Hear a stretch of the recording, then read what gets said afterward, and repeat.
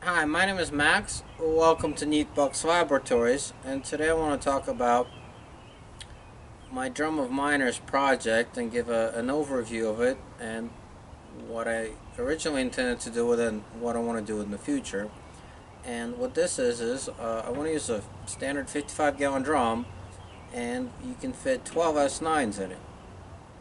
And the main goals for this project are not so much to recycle the heat, but to manage it generally by moving outside, but more importantly, to get rid of the noise.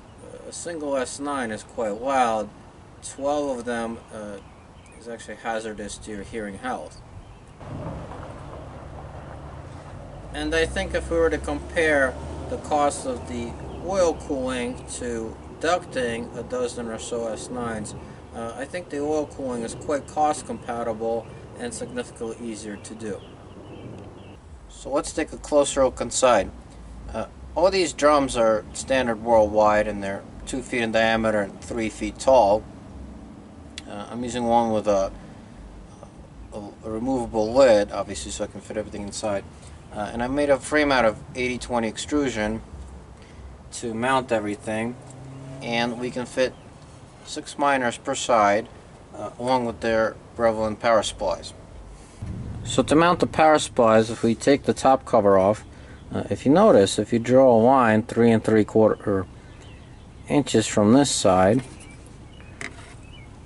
we have a nice clear path where any screws will not interfere with the parts inside.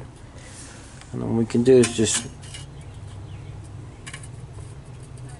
use a few low profile head 1/4 inch screws to attach the this cover to the 80/20 and then bolt the power supply onto it.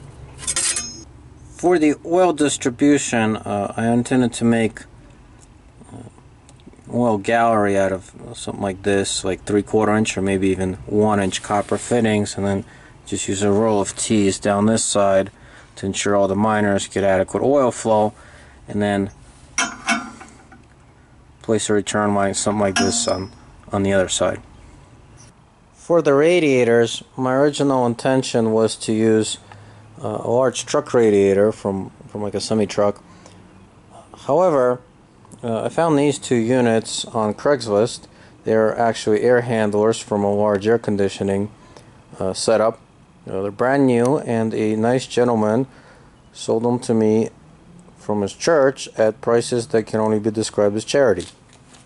They measure about 3 by 4 feet. They have a nice depth, a lot of copper to them, and I think about a 1/4 horsepower of fans will move enough air to keep our oil nice and cool. For the pump, I intend to use this Gould's 1MS centrifugal pump. It has a 1.5 horsepower motor and should move about 45 pounds a minute of oil. If you notice, it's nice and smooth here because this is a 3-phase motor. You can tell it has no starting caps. So I'm going to use this variable frequency drive as both a phase converter but also as a speed controller, and possibly down the line we can see if we can reduce the speed of the pump and make it use a little less energy to run. The original purpose of this project was to take all my miners and put them inside this drum.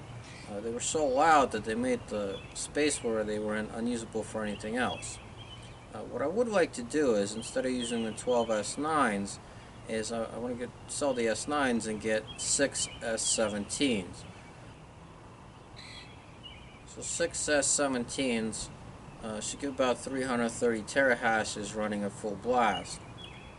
And they should be able to fit in a space about 2 by maybe 4 feet with the pump, and effectively eliminate the noise, or at least make it tolerable for anyone to be around it. I'll post updates as this goes along, but I'd love to hear your opinions and comments on this. I think this right here is probably the most interesting and useful and cost-effective immersion cooling setup.